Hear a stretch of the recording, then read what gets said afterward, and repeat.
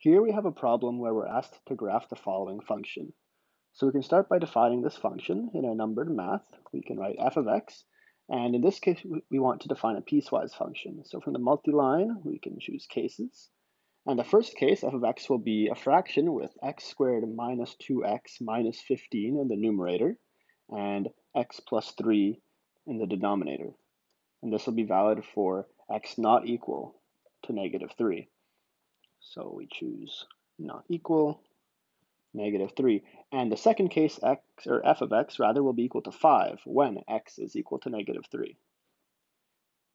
And so this numbered expression doesn't need to be numbered because we're only going to have one of these lines. So we can remove this number by going to the cog icon and unticking numbered. Now the first step we can try is to simplify that big fraction we have.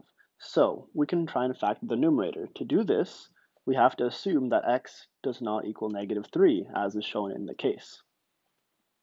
So we can write our assumption, and then we can do the simplification using check math.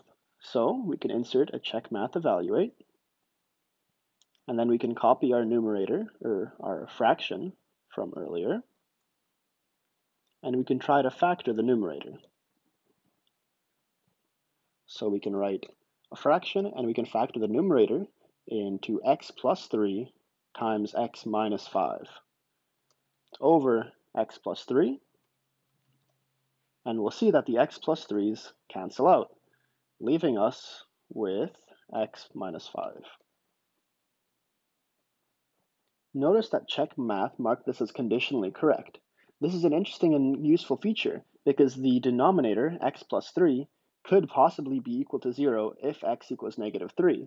But we've already made the assumption that x does not equal negative 3, and so we can just consider this correct. So we can write, for example, hence, now again with the numbered math, we write f of x as before equals, and then a piecewise case from the multi-line menu. And now we can know that this is just x minus 5 for x not equal to 3.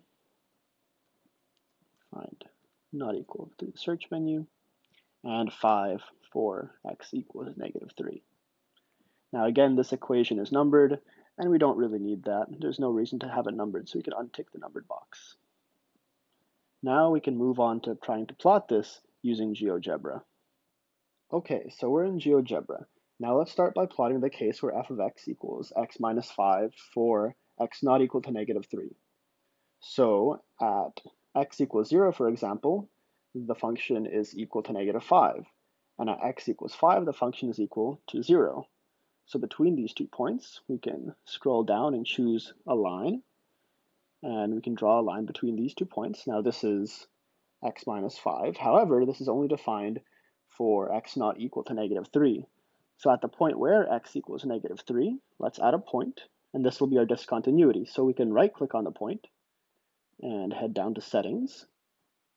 Now we want to choose a style for this point, which is an open circle, which indicates a discontinuity. There we have it. We can close this. And so our second case is that f of x equals 5 at that point where x equals negative 3. So we can add another point and insert it.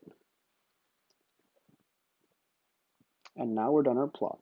So we can go ahead and take a screenshot, copy it to our clipboard, and then paste it into our Hypatia document.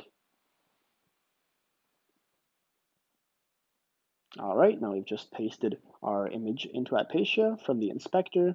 We can then scale it down, say to 150 pixels, maybe a little bit bigger, 300 pixels in width, perhaps. We can try that. And there we go. Then we can also choose a centered alignment for the image, so it's centered in the document.